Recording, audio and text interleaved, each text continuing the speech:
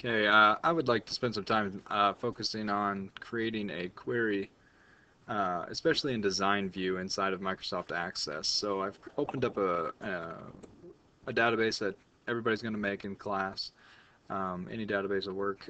When you have a couple of tables inside of a database, you want to make sure you have separate names for those tables. I'm seeing a lot of people naming them the same is confusing. So we have a client table here, which is a list of clients of our Babbage bookkeeping or bookkeeping business.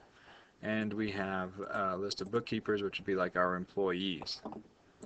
All right, so once we have our tables created, what we're going to do today is learn how to create a query using a wizard or a query in design view. Let's just focus on design view actually.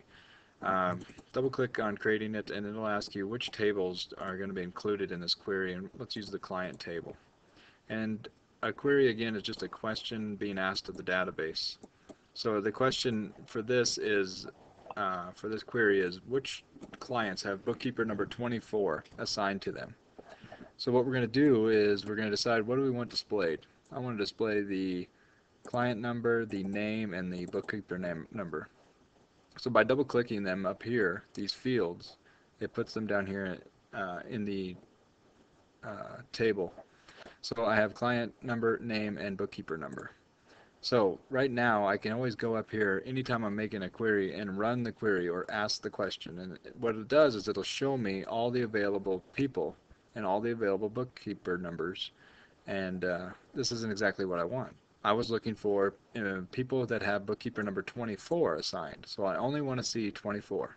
So what I'm going to do now is actually restrict. I can save that. I'll save it as, let's save it as bookkeeper number 24 query.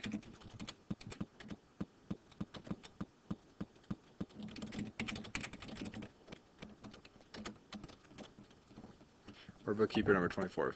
We know it's a query. So now I've already actually saved it, and I'm going to double click it again and I'm running it, but it's not doing what I want. So what I can do is actually open it in design view again, and I can restrict the criteria. There's a criteria row right here to only numbers 24. So now when I hit run, I can see that I've got only number 24 showing up. So that is what I originally wanted. Uh, I was closing it to go back to design view. You can just click right here and it'll take you back to design view also.